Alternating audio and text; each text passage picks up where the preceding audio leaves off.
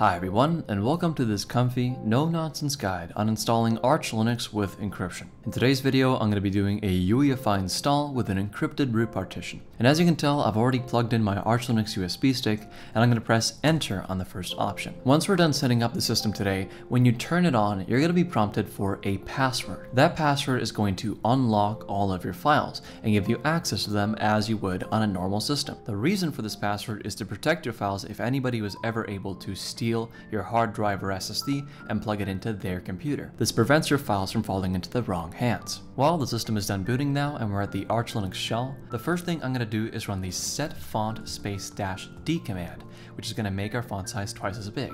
I'm going to press enter over here, and obviously this command is not necessary if you're just doing the install by yourself, but for the sake of my viewers, and most importantly their eyes, I'm going to make the text a little bigger in today's guide. The next thing we want to do is clear the screen by typing clear or pressing Ctrl L, and then we're going to load a keyboard layout. To do this, we're going to type load keys space IT, for example, for the Italian layout, and press enter. Now I have an Italian keyboard layout, but I'm going to go back to the US one by typing load keys space US, just like that. Now that we have the keyboard and the terminal how we want it, we need to start setting up our internet connection. I highly recommend plugging in an Ethernet cable into your computer or laptop to make sure that this process is as easy as possible. But if your only way of accessing the internet is Wi-Fi, you can use the IWCTL utility and press enter over here to enter the IWD shell. Now obviously I can't demonstrate this in great detail since I'm on a virtual machine right now and I can't show Wi-Fi. However, I'm going to have a guide linked in the description that shows you how to do everything. In short, you're going to want to type station space list to see all the Wi-Fi devices on your computer, and then station, let's say WLAN 0 is one of my Wi-Fi devices, space get dash networks. And this command would list all the networks on the, in the surrounding area. Obviously it's not working because I don't have Wi-Fi on this virtual machine, but once you're done setting all that up, you can type exit and press enter and go back to the main terminal screen. To make sure you have internet access, all you gotta do is type ping and then a domain name like Denshi.org, for example, press enter and confirm that it does indeed ping the site and ping back. I'm going to type Ctrl C to close this command. Now that we have an internet connection, we can start configuring our disks. I'm going to type lsblk to see the situation. As you can see, there's a disk right there with 16 gigabytes of space. That's the main one I'm going to be using in today's video, and it's named SDA. The tool I'm going to be using to configure it is cfdisk, which is a simple graphical tool to configure disks. To select our disk, we're going to add /dev/SDA as an option. Now, you may not have SDA as your disk. You may have SDB, SDC, and so on, like all the letters of the alphabet. Or maybe you might have NVMe 0N1 or 1N1 or something like that, or even MMC BLK1 if you're using eMMC storage. In my case, I'm using a regular SATA device, so I'm going to do SDA, just like that. Now pressing enter, if your disk is completely fresh and new and you've never used it before, you might be prompted for a label type. Since today's video is a UEFI install, I'm going to pick GPT and press enter. Once again, if your disk is new, you're going to see nothing here. It's just going to say free space and you can start partitioning. However, your disk may look something more like this with multiple partitions. Because we're going to be wiping everything and installing only Linux in today's video, I'm going to go to every single one of these partitions using the up and down arrows, and then using my left and right arrows, I'm going to go to the delete option and press enter. Then I'm going to go down to the next one, go to delete and press enter, and once again to the next one and go down and press enter on delete. We can start configuring our basic partitions. The first one is going to be a 512 capital M for MB partition, which we're going to use for booting. So I'm going to press enter, and as you can see, it's configured it. Then we're going to be left with this free space. All you got to do here is press enter and leave it at the default size because it's going to fill up the rest of the disk by default. Press enter again, and you'll have a new partition. You can leave these pretty much like this by default. Now I'm going to go down to write, press enter, type yes, and it's going to permanently write those changes to the disk. Finally, we can go down to where it says quit and press enter to leave cfdisk. Alright, so if we run lsblk again, as you can see we have SDA1 and SDA2 configured over there. The first thing we're going to do is format our boot partition. This is pretty straightforward. All we got to do is run mkfs.fat space -F32 space /dev/SDA1, just like that. We're going to press enter and it's done. However, our root partition, because we're going to be encrypting it, is going to be a little bit more tricky. We're going to run crypt setup, just like that, lux, capital F, format, space /dev/SDA2, and press enter. This will give you a warning about overwriting data. We're going to type yes in capital letters over here and press enter. And now we're going to have to come up with a password for the disk. Since this video is just an example, I'm going to do 1234. Now obviously in real life you want to use a much more secure password than that, but 1234 will do for the purposes of this video. So I'm going to press enter, I'm going to type it again for the verification, press enter, and now it's going to start encrypting and formatting the drive. Now this might take a little bit, so give it a while. Alright, so it's done, which means that we can now use the crypt setup tool to open the encrypted partition. We're going to run crypt setup open /dev/SDA2, make sure you select the right partition here, and then you have to give it a name. Now in today's video, I'm going to be using crypt root, which is a pretty common one. So I'm going to press enter, and now we have to type the password which we set, which is 1234, and we're going to press enter. Alright, so as you can see, it's opened, and now if we run ls-blk again, we'll see that we have SDA, SDA1 and SDA2 as partitions, but under SDA2 we have another thing that says crypt root. That is going to be our decrypted root partition. Now that we've decrypted it, we can set a file system on it like we did with SDA1. So I'm going to run mkfs.ext4, or alternatively, if you prefer butterfs, you can do mkfs.btrfs. I'm going to stick to ext4 since it's the more default one, /dev/mapper/crypt root, just like that. So I'm going to press enter, and as you can see, it's formatted it using ext4. Now that we've done all of our disk formatting with all the file systems, we can actually start mounting them. So I'm going to run mount /dev/mapper/crypt root. Make sure you select your root partition first, and I'm going to mount it to /mnt, just like that. Then we're going to run mkdir/mnt/boot. We're making this special boot directory to put our boot partition on. So I'm going to press enter. I'm going to type mount /dev/SDA1. Remember, the boot partition is not encrypted, so we can just refer to it as SDA1 /mnt, then /boot. And I'm going to press enter. If we run ls-blk again, as you can see, SDA1 is mounted in mnt boot, and our crypt root, our decrypted partition, is mounted in mnt. So all of our partition stuff is set up correctly. With that done, we can actually start installing Arch Linux now. But before we run the pacstrap command, I'm going to give you guys an important recommendation. I'm going to use the nano text editor to go into /etc/pacman.conf, which is a file on the Arch Linux ISO which configures the package manager. Once we enter this file, I'm going to go down all the way to this section that says parallel downloads, and I'm going to go to the P and delete this pound symbol that's right in front of it, which uncomments it. Then you want to set the number next to it to something like 4, or depending on how many threads your computer has. This virtual machine is 4, so I'm going to set it to 4. What this option allows Pacman to do is download multiple packages at once. So if your internet connection is relatively fast, this will really speed up the process of installing Arch Linux and also just installing packages in general.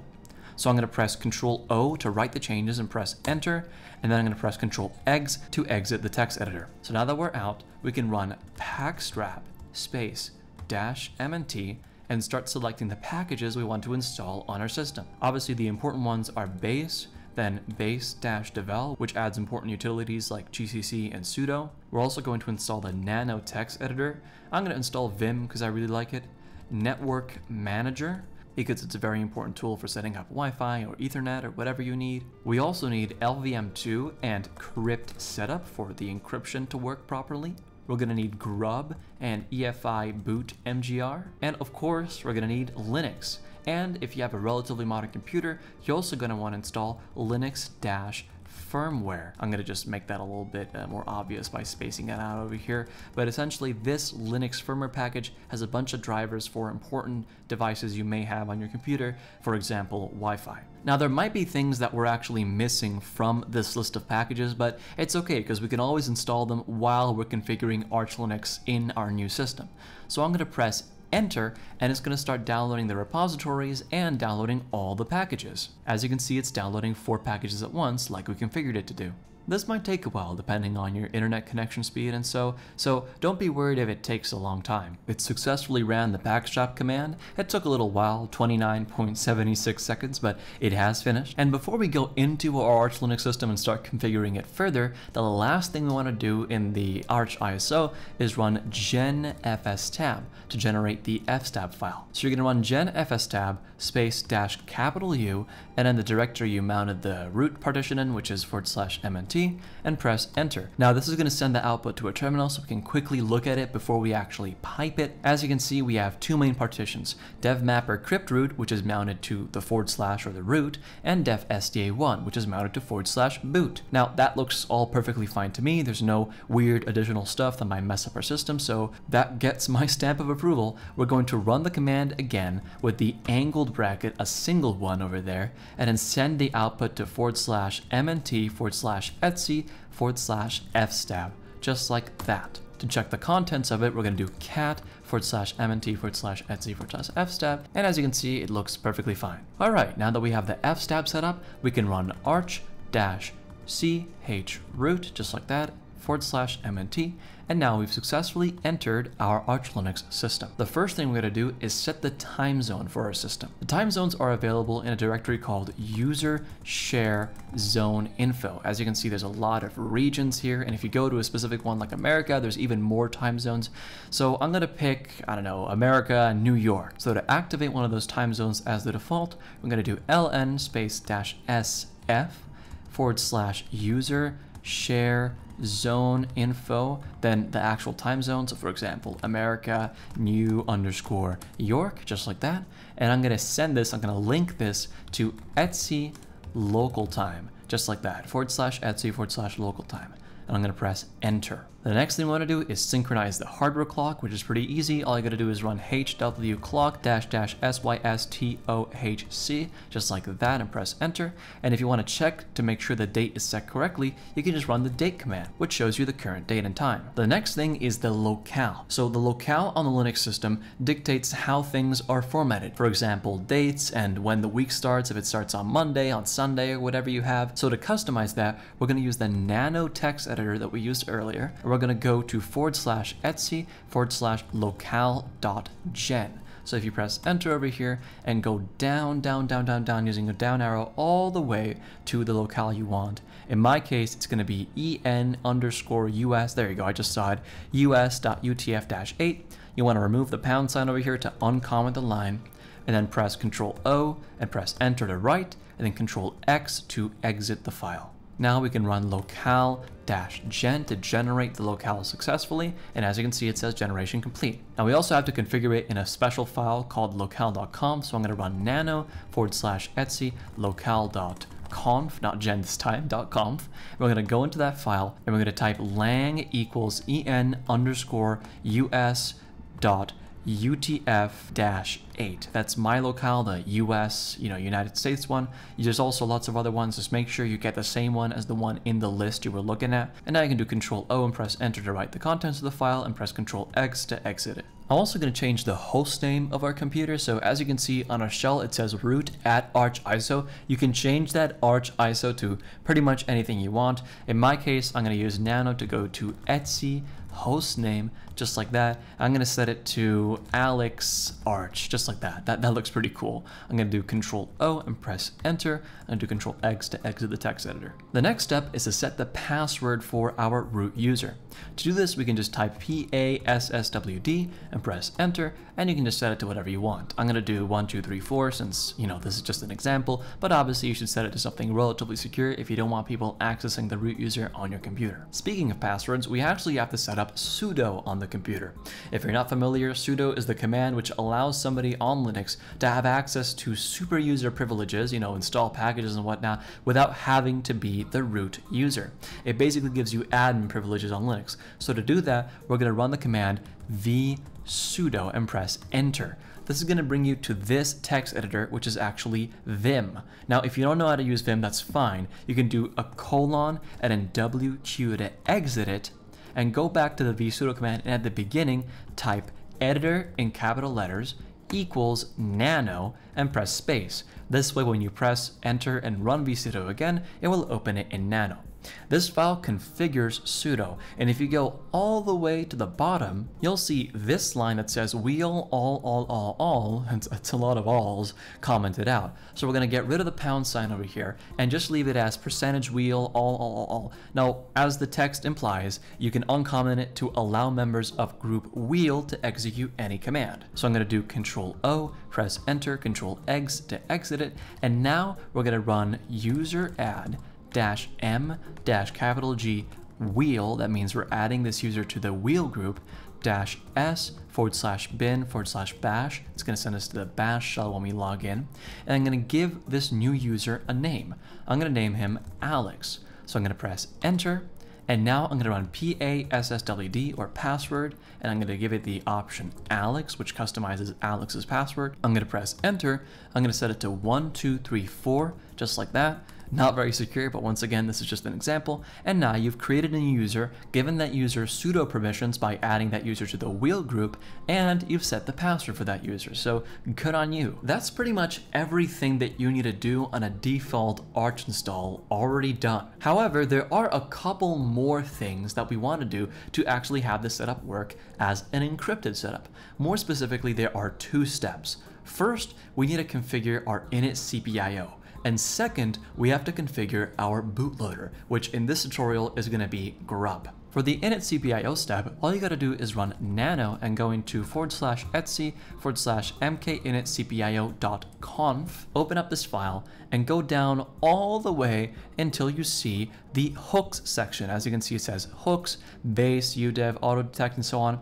You're going to go all the way to the block section, and after here, you want to add encrypt and LVM2 with a space between them, as if they were 2 new options. Now that you've added those, you can do Control O, press enter, and Control X. These basically allow your system to support booting from an encrypted root partition when you turn it on. And if you don't enable this and then regenerate the init CPIO, your system will not boot up successfully. So to regenerate the CPIO, we're going to run mkinitcpio -P and press enter.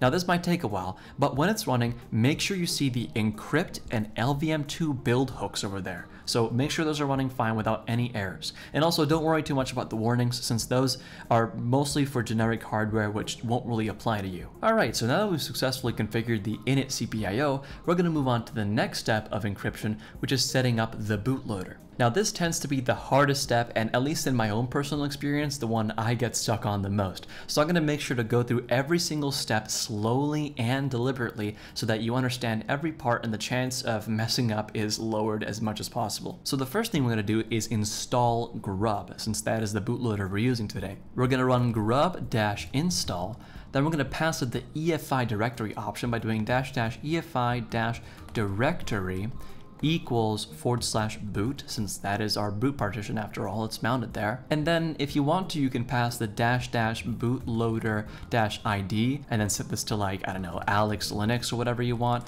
This is just vain, you know, this is just giving your bootloader a name, like if you want to call this my arch or whatever you want. And then we're going to pass it the disk we're installing grub to, which in this video it's /dev/sda. Not the partition, not SDA1, not SDA2 or whatever, but just the disk /dev/sda. I'm going to press enter, and as you can see, it says installation finished, no errors reported. And if we do an ls command and list the boot partition, as you can see, we have an EFI in capital letters partition over there. And if we list that one, it has Alex Linux, which is of course the name of our setup over here of the bootloader. Now that's the easy part over. The next step is configuring grub itself. Now, most of you who have done an Arch Linux install will say that, hey, now we have to run the grub-mkconfig command. But we can't actually do that and have encryption work by default. We have to specify the drives we're setting up in the etc default grub configuration. I'm going to just quickly show you guys what it looks like. Etc default grub, and as you can see, there's a section over here that says grub command line Linux default. In here, we're gonna have to add some options, and I'm gonna show you guys how to do that. There are two main things we have to obtain and put in our grub configuration. The first is the UUID for our encrypted device, and the second one is the UUID for our decrypted device. To obtain these, we're going to use the blkid command. We're going to run blkid -o value, then -s UUID, and then the disk we're specifying. So the encrypted one is going to be /dev/SDA2, which, if you guys remember, that's where we ran crypt setup. So I'm going to press enter, and as you can see, we get this output that says 423BB89F. It's just random. It's a random string of alphanumeric characters. So I'm going to take that output. I'm going to use 2 angled brackets, make sure that it's 2, and I'm going to direct it to /etc/default/grub.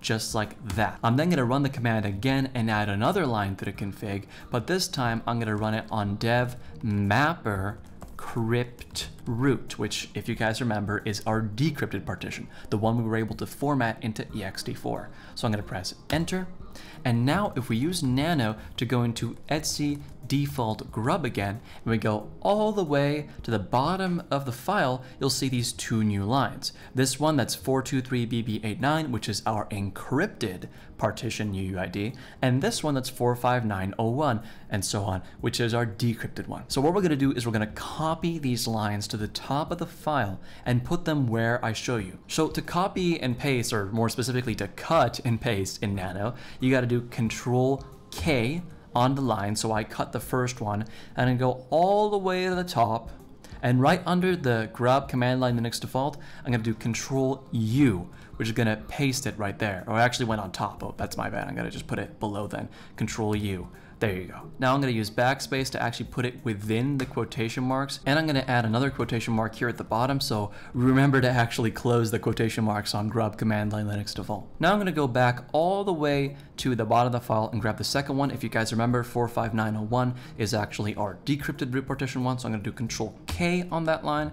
I'm going to go all the way to the top, and right below the grub command line Linux default, I'm going to do Control U to paste it right there. Now that we have these 2 UUIDs, I'm going to show you some stuff that you have to write around them. So before this one, which remember guys, this is the encrypted partition one, we're going to write crypt device equals UUID equals, and then leave the UUID as it is.